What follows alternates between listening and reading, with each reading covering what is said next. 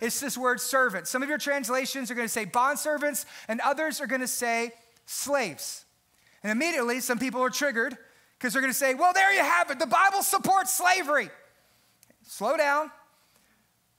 In the Roman time, upwards of 50% of citizens were actually slaves. So Rome would invade a country. They would move their governors and their politicians there. Men and women and children would become slaves, and they didn't have any rights. And so what Peter is actually writing here is that the overwhelming majority of his church would have actually been slaves. So this is not condoning slavery, but what it actually is doing, it is setting a time bomb in the Roman citizenship to where the ethics of the Bible will actually lead to the downfall of Rome. You say, how is that possible? Because the way Christians lived versus the culture flipped the world upside down on its head. Yeah.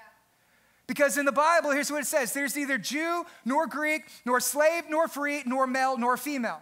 See, according to the Bible, slaves are free, and those who think they're free actually are slaves to sin. Yeah. And it was the early church that began to distribute the sacraments to everybody, slaves and to women. And so they're baptizing slaves, they're giving communion to slaves, they're incorporating slaves into their public gathering when no one else would do that. And they were allowing women to come into the services and to prophesy according to 1 Corinthians chapter 11, and so women had no other opportunity to do that. In fact, Christianity has been the most progressive whenever it comes to the liberation of people of color and to women. I know that doesn't sound popular and vogue to say today, but if you look through all of human history, it was Christians who abolished slavery. First in Rome, William Wilberforce, as he abolished slavery in Europe. It was Harriet Beecher Stowe who wrote Uncle Tom's Cabin. After having a vision from God, wrote the book to be able to show the horrors of slavery. Another Christian man named Abraham Lincoln read that book. When he met Harriet Beecher Stowe, he said, so you're the little woman who has turned this country upside down. And he ran on an abolitionist platform, gave his life for the ending of slavery as well. It was Jackie Robinson who broke the color barrier as a Bible-believing Christian, his manager as a Christian that wanted him to break that barrier. And it was the pastors of the civil rights movement led by Martin Luther King who was enabled for equal rights under the law because of that. Christians are the ones who had led that, spearheaded that movement. Christians are the ones that have welcomed and incorporated women into public gatherings as well. Because there's neither Jew nor slave, male nor free, nor Greek, nor Jew, or men and women, all one in Jesus Christ. And so the Bible is not actually condoning slavery. It is actually teaching believers how to live kingdom down instead of living culture up. But don't believe me? It's okay. I got a verse. Here's what this verse says, 1 Timothy 1:9. Understanding this, that the law is not laid down for the just, but for the lawless and for the disobedience, for ungodly sinners, unholy, profane, for those who strike their fathers and mothers, murderers, sexually immoral, men who practice homosexuality, what's the word? Enslavers, liars, perjurers, and whatever else is contrary to sound doctrine. Here's a big long list of things that the Bible says these are immoral. These are wrong. And what do we find right there in the middle? Enslavers. Now, people will say, I agree with that one. Can we all agree racism is evil? Yes. Can we all agree that slavery is evil? Yes. Okay, we like that one, but what about the rest in the list? What about the rest of the list? See, many people want to pick and choose what they view as moral as long as they agree with it. But when something disagrees with it, all of a sudden, nope, I disagree. I can't take it. Oh, bigotry, intolerance, let me invent a word to be able to make you feel bad. See, we cannot just pick and choose what we decide is moral. Where does our society derive its morals from? I don't know, they just make it up along the way. Because at one time, slavery was moral. Today, we'd say it's immoral. At one time, we'd say oppression of women was moral. Now we'd say that's not moral. Well, what changed?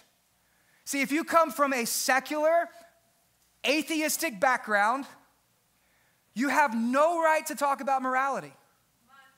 Why is that? Because you're just making up as you go along. Wait until somebody else gets in a position of authority and then it begins to change.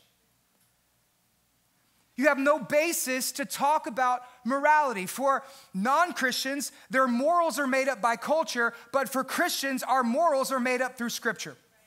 And culture changes, but Scripture never changes. And for those of you who come from an atheistic background, you have no right to talk about this because according to evolution, it's might makes right, survival of the fittest, only the strong survive, and the weak will die off. And so for you talking about justice, for you talking about morality, you're a hypocrite. Because you're appealing to a law that you don't actually believe in. You're appealing to a lawgiver without actually believing in that lawgiver. You have no basis on which you can establish what morality is. But for us as Christians, our morality is defined by the Scriptures.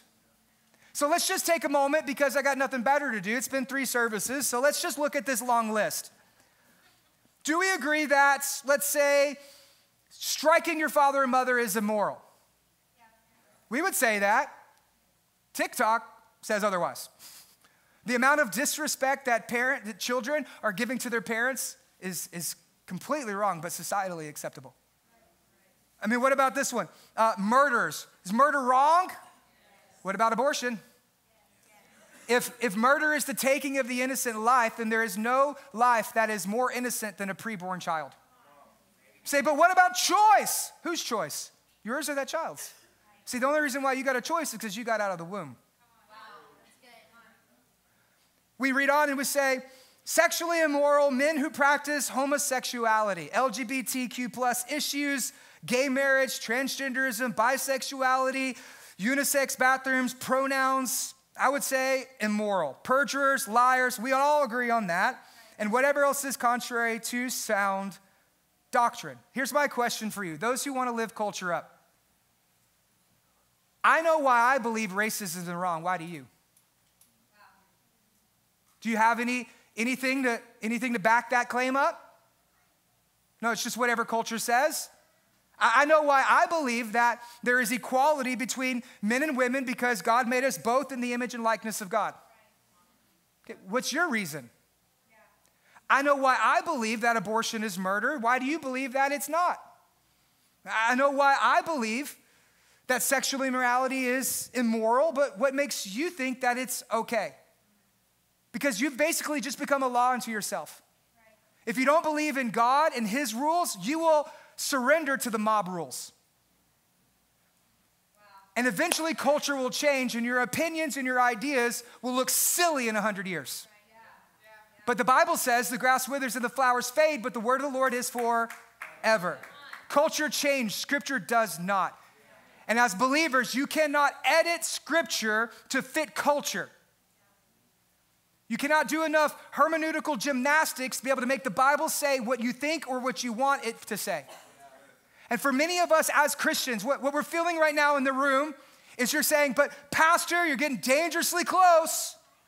I think you should just keep your opinions to yourself. How dare you get your religion in my politics? Let me say something. If you have a right to speak what your unbelief says, I have a right to speak what my belief says. That's what makes this country so great, is that if you want to live culture up, fine. I choose to live kingdom down. And come November, we'll see who wins. But many of us, we have been brainwashed into thinking that we have to check our beliefs at the door of the ballot box and we have to vote against our convictions and violate our conscience. See, people are trying to say, be quiet, sit down, don't post anything, don't say anything, get your religion out of my politics. You know what they're doing? They're suppressing your freedoms.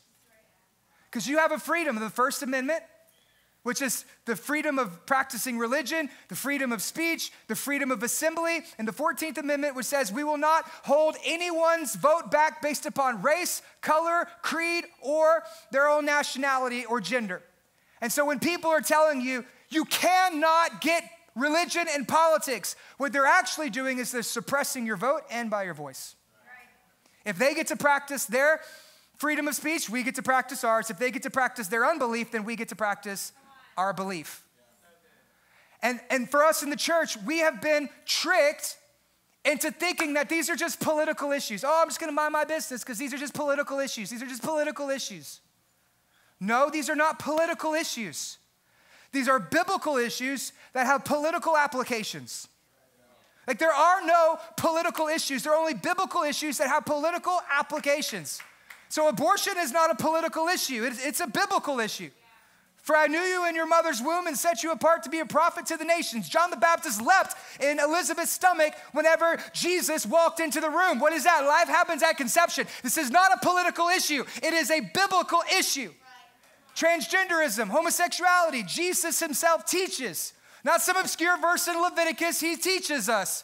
He says that marriage between one man and one woman. He affirms biological sex and marriage, one man, one woman. Do not set apart what God has put together. Jesus teaches these things. These are not political issues. Do not buy into the hashtags. Do not buy into the rhetoric. Do not buy into the lies of culture that seek to silence you. No, stand up, speak out for what you believe is right and true. There are no political issues. It's an attack and an attempt of the enemy to be able to make you cower and to be fearful and to live out of the fear of man rather than living in the fear of God. Culture will change, but Scripture will never change. Doesn't matter if people believe it's right or wrong. Scripture itself will never change. And here's Peter's encouragement to you. Are people going to make fun of you for this? Yeah. Is this a hard pill to swallow? Yes. Are people going to oppose you, unfriend you on Facebook? Are people going to think you're crazy? Yes. And that's okay, because you're not living for their approval anyway. Because at the end of the day, you're not going to stand before other people on Judgment Day. You're going to stand before God and give an account for your life. And God ultimately is our judge, and we long to hear the words, well done, good and faithful servant. Here's what he says. But if when you do good and you suffer for it, you endure, this is a gracious thing in the sight of God. When you stand up for what is right, God is proud of you. You will never go wrong doing right by God. When you stand up for truth, God is pleased with you. And when you speak the truth, God is close to you. What good is it to suffer when you do evil? It's of no use. But when you suffer for doing good, this is a gracious thing in the sight of God.